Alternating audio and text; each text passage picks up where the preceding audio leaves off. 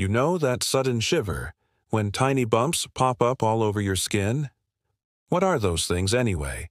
What are goosebumps for? Well, it's actually a super old evolutionary reflex. It's called piloerection. See, at the base of every single hair on your body, there's a tiny muscle. When you get cold or scared, these muscles contract and pull the hair straight up. For our ancient, furry ancestors, this was really useful. It fluffed up their fur, trapping a layer of air to keep them warm. It also made them look bigger and more intimidating to predators. But for us modern humans with a lot less body hair, it's pretty much useless now. It's just a funny little reminder of our furry past. So, next time you get goosebumps, remember your skin is trying to puff up a fur coat you no longer have. What gives you goosebumps the most? Let me know in the comments. Like if this fact gave you the chills, and subscribe for more.